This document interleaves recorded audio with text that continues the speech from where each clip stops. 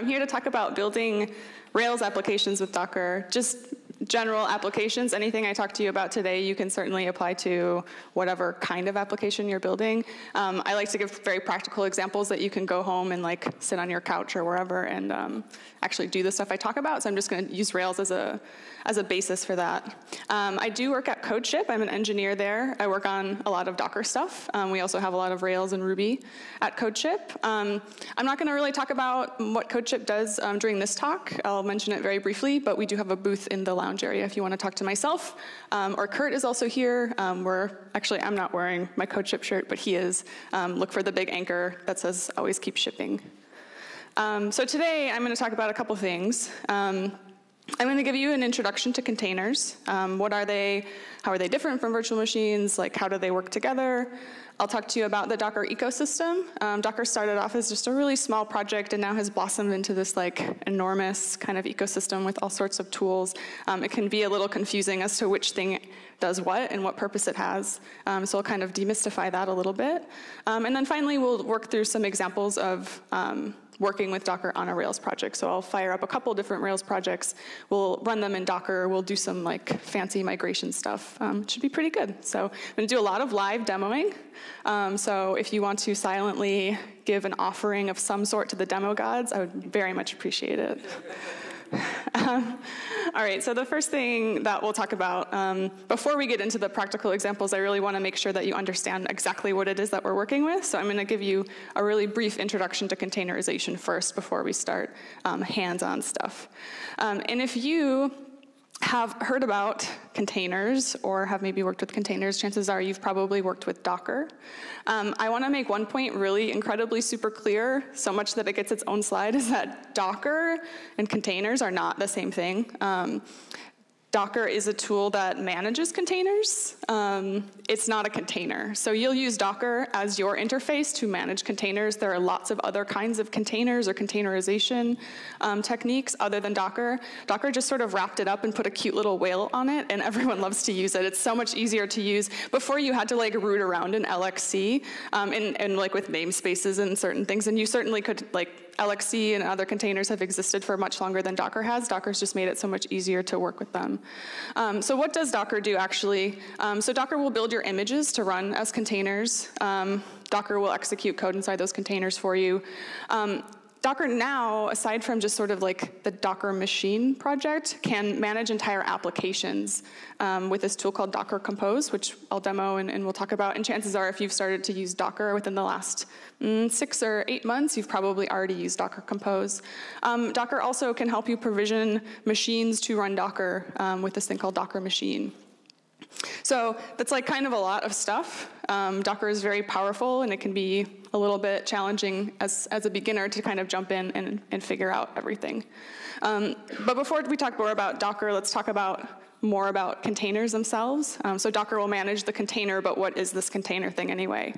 So a container is a virtualization layer. It's kind of like a VM. Like if you have the analog or the kind of mapping in your head that a Docker container is kind of like a virtual machine, you're like 80% right. That's not a bad way to kind of describe it. It's just a level of virtualization or another layer of indirection, because we love those.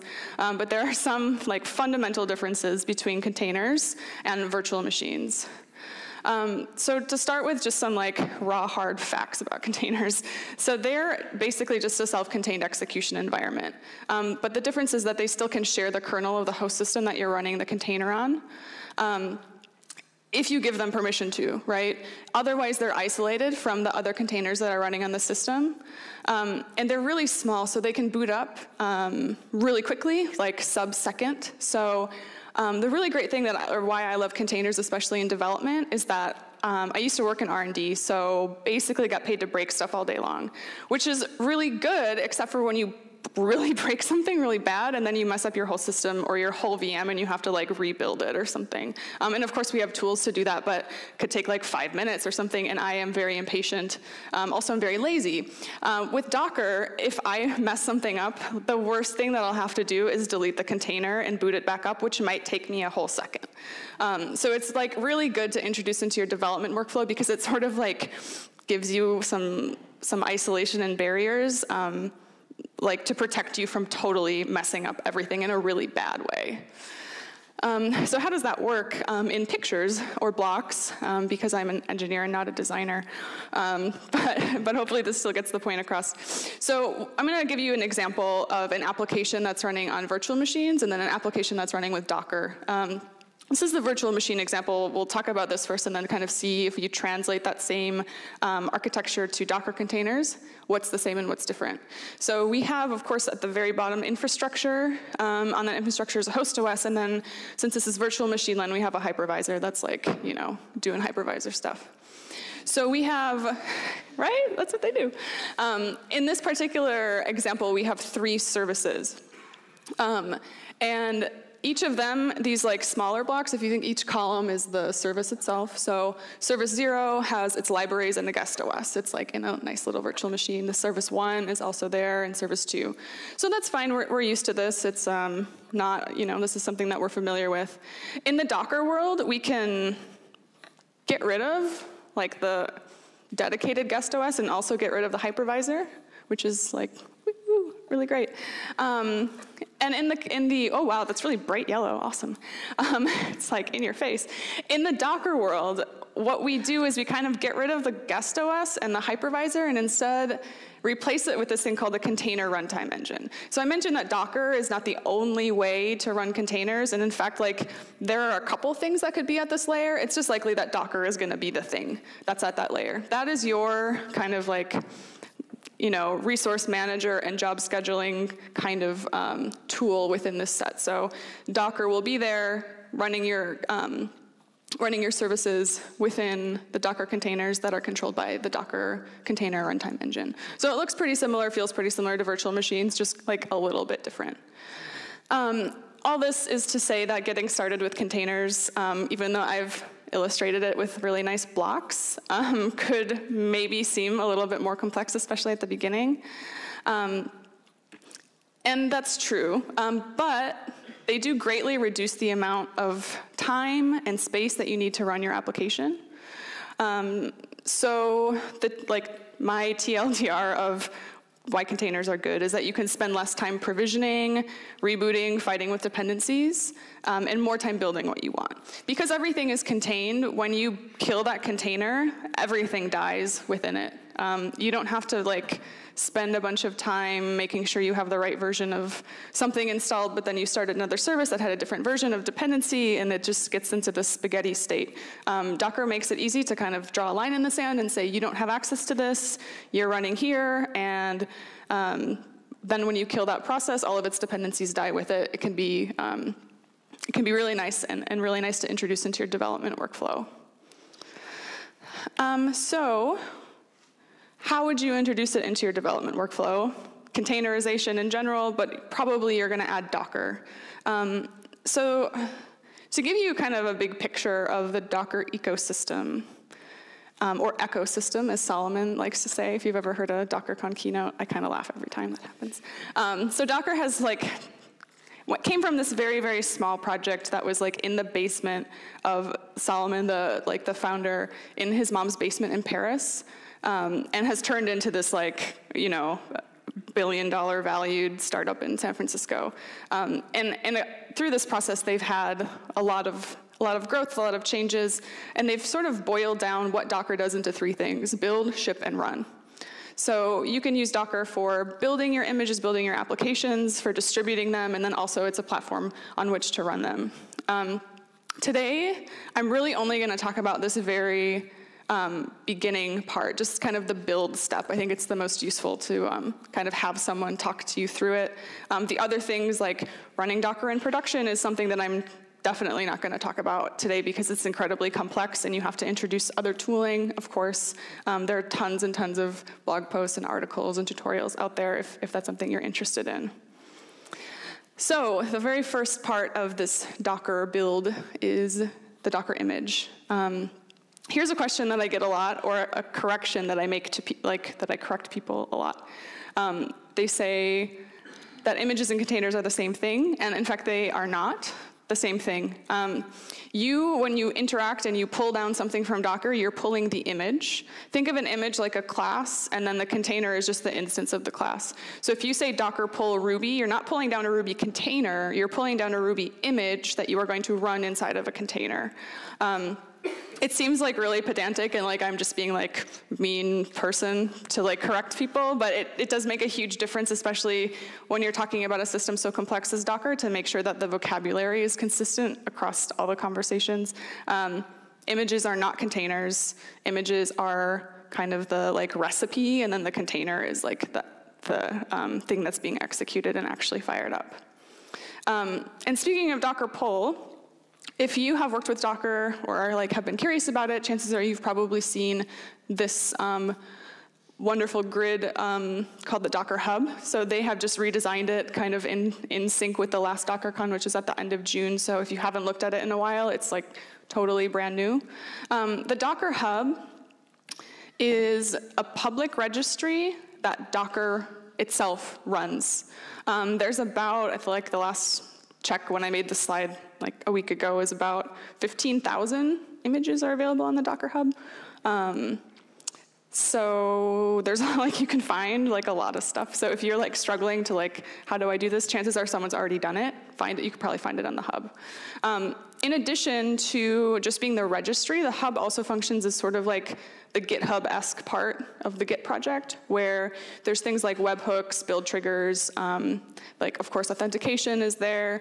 You can have private repositories as well. So if you want to push something to the public registry, the Docker public registry, but you don't want it to be public, you can buy private repos, just similar to how GitHub you can do that. And you'll probably interact with it either via the GUI, so what I just showed you before, or you can do pretty much everything via CLI. And especially when you talk about like your continuous integration, continuous deployment things, you'll probably just like have a step in your CI that pushes your image to the Docker Hub. You don't need to do it on the GUI. On the Docker Hub, there's a couple of different types of images. So if you are interested in getting started or using some containerized component for an application and you go to the Docker Hub, this is a word of maybe warning, but also just like some advice as to what to look out for. There are a couple different types, like different styles of making a Docker image. So if you're just searching for something, kind of look at the documentation, of course, read the docs, to really find out what it is that you're pulling down, because it might be not what you expect. The first type is probably what you're looking for. This is a service image. When you pull down this image and run it, you have the service and you have like an endpoint that you can consume. So an example of this would be like a database. You would pull down the database and run it, and like your database is working. So that's a service, you pull it down, run it in a container, great. The second type is like really helpful, but maybe not what you're looking for right away if you're looking for that kind of service thing. And it's kind of what I call the project base image. So for example, Ruby is a like shining example of the project base image. If you pull down Ruby, the image, and run it, you just have a container with Ruby in it. Like there's really nothing else going on in there. You have to add other stuff to it. It's just meant as sort of like the basis for your containerized application. So right, like language ones are good examples of these. Anything that just sort of sets up your environment so that you can then add stuff to it and run a complete service is kind of what I call a project base. Some of the naming things might be a little weird, so you might think you're getting a service, you actually are getting the base for that project, and then it doesn't work. That might just be something to keep in mind to check for. And then finally, this isn't really a different type of image, but just something to watch out for, is a thing called official images. So I mentioned before that I'm incredibly impatient and also lazy. If I need to run Postgres, like I'm not going to spend time to like make my own Postgres image. That just seems silly, right? Postgres has already made an official image that's available on the Docker Hub. I'll actually be using it a little bit later. For example, Rails and Ruby also have official images. It's either the entity, like the community, or the company that controls the service has come together and said, hey, we'll maintain this image, so they're responsible for keeping it up to date with the latest versions. You don't really have to do anything. You'll see them kind of marked as like official on the Docker Hub. So usually try to use that one first, and if you find that it doesn't suit your need, use one of the forks, but always look, I think, for the official ones first. I think it's just a kind of a good way to work. But maybe you don't want to use an official image, and in fact, what's the point of using Docker if you can't run your own stuff inside of a container? And that means making your own Docker images. The way to do this is, first you have to create the Docker file for your image. So every single image, no matter if it's official, any kind, project-based service image, always starts with a Docker file. So the Docker file is sort of like the list of instructions on how to build the image, and then Docker will build that image for you. You'll build it on the CLI using the Docker build command. -t is a tag, and then you'll give it an image name. Very, very common to have the syntax or kind of the naming convention of GitHub username / image name, similar of like your organization name and then repo name or something on GitHub. So for example, we would have like codeship / Alpine or something. Certainly when you're working on your own, you don't have to do that, but if you do push something to the hub, it's kind of good to keep that, that naming convention in mind. Also, there is a dot at the end of this. You have to tell Docker where your Docker file is, because it could be anywhere. You have to say, and usually that you're going to be in the same directory that your Docker file is, so you just have to tell it where to look for the Docker file. You now, with Docker, I think maybe 2 versions ago, you can name your Docker files different things. So you might have dockerfile.dev or dockerfile.deploy. And you can pass in those names to this Docker build command to build specific images for specific use cases. And then when you've finally done the building and you want to look at which images you have, you can run the command docker images, and you'll just see like a nice little output of all the images, how big they are, when you got them, what the tags are, what version number, if it's the latest one, etc. So this is an example Docker file. I'm going to walk you through some common things in the Docker file. This is perhaps the single place that if you can do it in a kind of informed, optimized way, you can keep your application really small. It's kind of subtle, like how things should be ordered and how to optimize images. I'm going to give you some tips right now on how to do that. But if you kind of have a poorly written Docker file, you can expect your application or the image size to get really big kind of quickly. So here's the first thing, is from. Every single Docker file must have a from command. That's the very first one. In this case, because this is a Rails application, I'm just going to take the Rails official image and use that as the basis for my own project. So I talked about kind of the project-based images on the Docker Hub. This is a good example for that. So in this project, I'm going to use that one as the basis for my project. Also notice that I'm setting the version right there. I'm pulling down a very specific version of Rails. I could pull down whatever version I wanted to. There does exist a tag called latest. It is just a floating point tag. It does not point to any particular version. It's just whatever the latest one is. I would very, very highly recommend that you not use latest tags, because if the latest tag changes and there's breaking changes, then you have a lot of debugging to do, and I'm really sorry about that. So just try to use like a lockdown version. You're like save yourself a world of pain. Okay, so the next thing is, as kind of optional, I like to put this in. It's a maintainer. So if you see an image that you're using, you can look at the maintainer when things break and email them out of the blue to tell them that their image is broken. Not that that's happened to me this morning or anything. But, so then we have a run command. So this is just straight up executing like make dir. Inside, like during my image build process, I want to make a new directory. So I will say run, and then give it my instruction. This is an interesting thing. So this is a copy command. So notice I'm not doing any copying in that run thing, or like the run command before it. There's actually a separate thing called copy. There's also one called add, and this is very confusing. There's a really good blog post by my former colleague, Brian DeHamer, that explains all the differences between add and copy. if you use add and you are trying to do, like if you add a tarball, it will just unzip everything for you and like some other fun things that you're not expecting. So copy is a good way to introduce files into your container. So in this case, I'm just copying everything in my current directory into that new directory that I've just made. Since this is a Rails app, I'm copying my entire Rails app into this new directory. The next thing that I'll do is set a workdir, or working directory. This is top to bottom, and from this point on, every run command will be run in the context of this directory. Because now I want to run bundle install. If I hadn't set my working directory, it would just be in the root of the container and your bundle would fail because there's no gem file. You have to tell it, execute this command inside of this directory from now on. Doing a cd and a run command, for example, like, oh, come on. Here, if I said like mkdir and cd, it doesn't work because it's different kind of like different entities controlling it. That is just within the context of the run command, but then I'm like leaving that run command, doing a bunch of other stuff, and then coming back and running another thing. Docker doesn't know necessarily about stuff that happened in previous run commands. You need to make sure explicitly to tell Docker itself to build or to run the specific command inside of the directory that you want. Okay, cool. So we'll run bundle install as expected. And then the CMD or command, some of these are abbreviated, some of them are not. It's kind of weird. So this is the command that will actually fire up the container. So this, I'm just going to run Rails S. I'm going to bind it.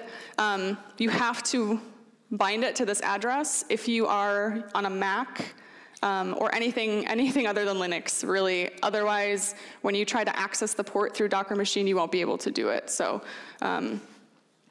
that's a pro tip. It took our whole team of senior engineers working in R&D probably a solid hour to figure out why we couldn't get Rails to work in a container. So that's why. Cool, so that's sort of the inner workings of the Docker file. We'll run through building, and I'm going to do a bunch of live demos in just a minute. One thing I want to say about images and managing them and managing your workflow is that the Docker Hub is a good place to find images if you don't want to build them yourself. And then once you have those images, you can use a tool called Docker Compose to stitch all your containers together and make them work.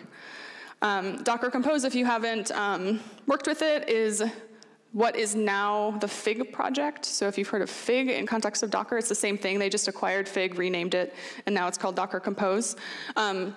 This is an example YAML file that's controlling the application that I'll start with Docker Compose. All Docker Compose is a YAML file that gives you an application template, basically. So you, instead of having to define everything at runtime, you define it in a YAML file, say Docker Compose up, Docker Compose looks and fires off all the stuff that you told it to do, and you don't have to type a lot, which I like, again, as a very lazy person who doesn't like to type.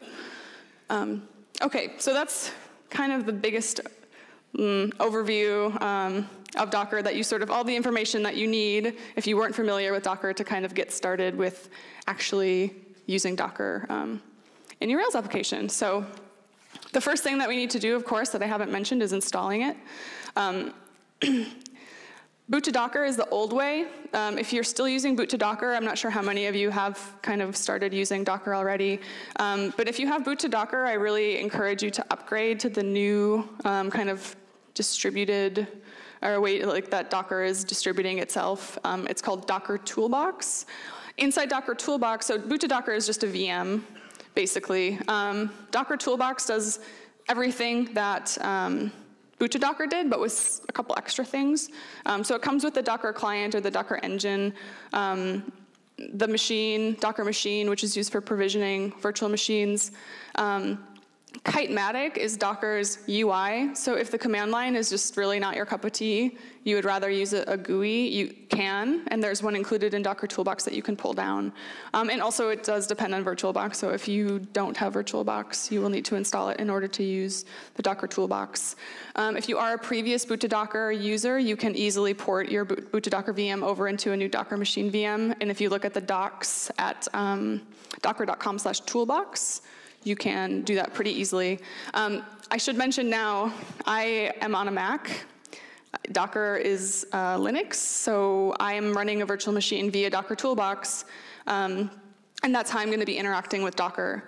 It might seem very sneaky that it looks like I'm just natively typing and controlling Docker on my Mac. It's actually a layer of abstraction via Docker Toolbox, so just don't be fooled. If you are using Linux, you can certainly download Docker with all of the official packages that are available on docker.com. So there's installation guides for pretty much every operating system how to get it up and running. It might take a little bit. Docker Toolbox makes it super, super easy. So installing Docker is the first step, and then you're ready to start your Rails development with Docker. I'm going to be going through a couple examples, and in all of these examples, we have a couple goals. So it might seem a little weird to think about using Docker for development because it is another layer of abstraction, and it seems like your code is really far away. But I'm going to show you how even running a Rails app in a container as a developer, you still can do these pretty important 4 things. View the app running in your browser. Edit your files in your local environment using your own IDE or whatever you want to do to edit files, and then see the changes. Run tasks against your Rails application, and also see log output. So those are the 4 things that I'll kind of focus on and show you how all of those things are still possible even if you're using Docker. It's not that hard, I promise. Okay, so do we remember this Docker file?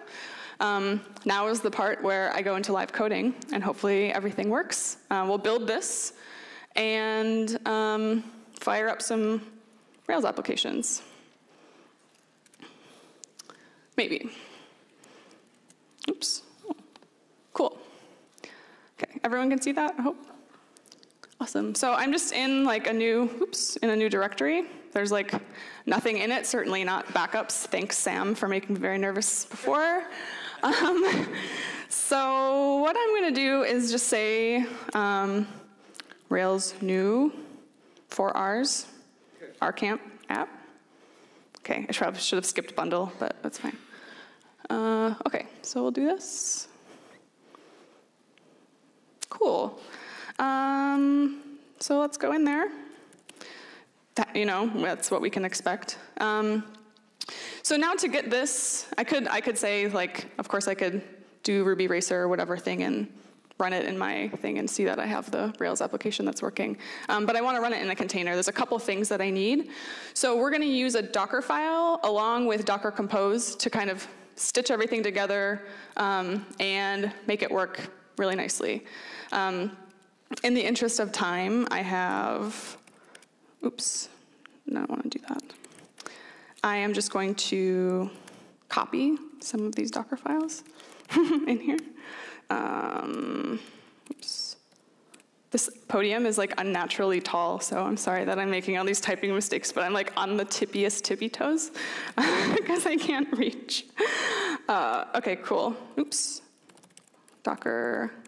Another thing is that this Docker Compose thing has to be called dockercompose.yaml or fig.yaml, either one. Docker Compose will look for it. So if we look at the Docker file, we'll see pretty much exactly what we looked at earlier. And the only difference is that I just didn't want to mess with my gem file, so I'm installing Node as the JavaScript runtime. And yeah, I know it's bad, but I'm just going to do it for this demo. I'm running some apt-get stuff to get Node running, making the directory, copying. This time, I'm only going to copy my gem file because I want to be able to edit my files, and I'll show you how we do that. It's via a volume mount. I could certainly copy my whole application into the image and then overwrite all of the files via a volume mount, but I just feel like that's a little messy. So I'm only going to copy the gem file so that I can bundle, and then I will start the application. And we're going to actually mount the current directory that I'm in, so that Rails application that I just started, and I'll dump it into the application, or the directory called var app, which if you remember from the Docker file is the one that I made that my gem file is already in. So this is a Docker Compose file with just one container. That one container is called web. I'm going to build the image for the web container from the current directory that I'm in from the Docker file in there, which is just this one on the top. Okay, so this Docker file that I have at the top is going to be built by Docker Compose and then run as the web container as I have declared in this Docker Compose YAML. One other thing I'm going to do is bind port 3000 in my container to port 3000 on my Docker machine host. I'm running a Docker machine right now called Rails default, and we can see the IP address of it here. When I'm in the browser, I'm not going to be going to localhost 3000. I could if I did another port mapping rule on that Docker machine, but again, current theme, I'm very lazy. I'm just going to go right to this IP because I know that it's there. So we can say Docker Compose build. Surprise, it's already built because I didn't want to wait for the Wi-Fi. You can see that it's doing steps for every single instruction in my Docker file. So I first said from, then I said run, and it's doing this, and then I said the workdir, and you can see it's separated out into steps. Each of those steps is a layer in the Docker image. It uses a write-on copy file system, so each of those is actually creating like a distinct layer of stuff in my image. If I wanted to go and maybe like change what files I'm copying, it would only need to rebuild steps 3 and 4 because steps 0, 1, and 2 would be the same. It's just layers. It's kind of like Git. It can reference back into the tree. It's pretty nice. So we've built that by saying Docker Compose build, which is just going to execute all the build commands in the Docker Compose YAML. I can run this now by saying Docker Compose up. It's going to create the container, and then it's actually going to attach itself so that we can see the log output. So now we see this familiar stuff. So I should be able to go here and see that, woohoo, I have it running in a container. Also notice again, just it's my Docker machine IP that I'm using. I could do this all with localhost, but I didn't set up a port mapping rule. So this is totally cool, right? But what if I wanted to say something like Rails G scaffold pirate name wooden legs? Maybe? Integer. Cool. I don't know. Like, I guess you can only have 2, so that's fine. Okay, cool. So I did that, and then I'll just go to pirates. Of course, I have to run the migration. And how do I do that? Because my Rails process is actually running in a container like God knows where, right? I can't get in there and say that. Docker Compose lets you do that it will do it for you. So I am inside my application. I'm going to say Docker Compose. Run is the command for running command. If you remember, I named this applicator, this container, the service that I'm running, web. I'll pass that as the first argument. And then, just so I don't have to type it, I can just run my rake task via Docker Compose. Okay, migration worked, cool. And then I can go back here and see that my pirate stuff worked. So it kind of maybe is an extra step you have to go through Docker Compose, but you can still run all of the stuff that you normally would run just right in there, which is pretty great. The other thing that you can do is, let's see, style sheets. So if you remember, I've linked the volume. I mounted a volume of my files. I didn't actually put the stuff in the image itself. So I could say, hopefully this will work, like font, family, and because we're pirates, I guess I could say cursive or something, right?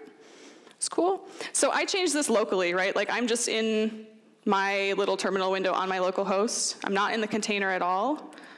and I can change files. So via the volume mount, that's how I can just edit stuff in my normal environment and then see it propagated into the browser and into the container. It's because I'm using that volume mount that I outlined and like kind of declared in my Docker Compose YAML. So that's basically running kind of the Docker development workflow inside of a container. Let's go back, not to here. Isn't that nice, though? Okay, cool.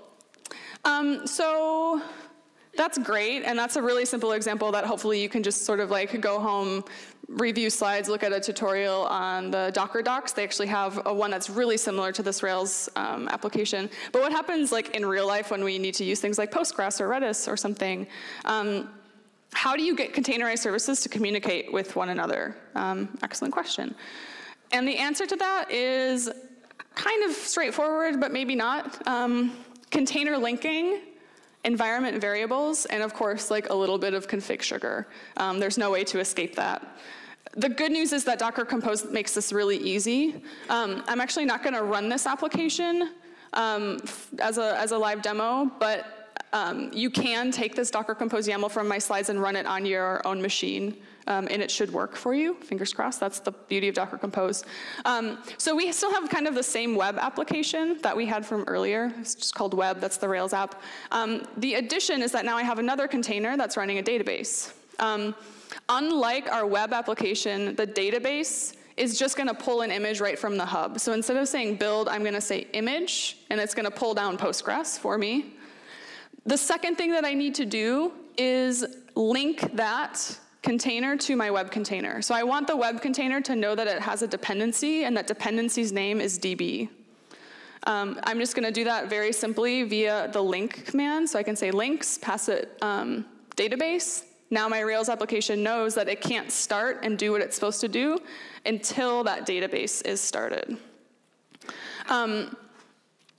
So a couple things to point out is that we've chosen the name database. That's not necessarily what it has to be, but make sure that it's the same, that you're linking the same name. Like, don't try to link Postgres, even though it's a Postgres container, because you've named it DB. That's a mistake I made like a ton when I was first starting with Docker Compose, and hopefully that will save you some time. Also, one thing to point out is that even when you're running complex like multi-container applications, you can still do the same thing for development by mounting the volume of your current directory into the container and then controlling your files that way. Of course, we have to change our config database YAML to make this work. It can't look for localhost because your Postgres is not running on your host. Docker does this really nice thing where now my host name for my container is the name that I gave it in my Docker Compose YAML. So I can say host DB, and it knows to look inside the sort of Docker world that it's in for the thing named DB, and it will be able to connect to it. So finally, the last thing I want to talk about, once we've done sort of using Rails in development, some basics of setting up multi-container applications with Docker Compose, what happens when you want to deploy a Dockerized container or a Dockerized Rails application to production? The answer is like a lot happens. But it's really easy if you use, of course, everyone's probably using some kind of CI or continuous deployment. In the Docker world, the steps are pretty similar. Of course, you're going to do the like run your tests, compile your assets, etc. The things that need to be added to your workflow, to like your CI workflow if you're using Docker, is a build of the image, pushing that image to some repository, whether it's the Docker hub or if it's like a different private registry that you're running, maybe on-premise or some paid solution that Docker has paid private registries. There's like CoreOS's Quay also exists. You need to like deliver that image somewhere where then the hosts that are running the containers can retrieve that image and then restart themselves.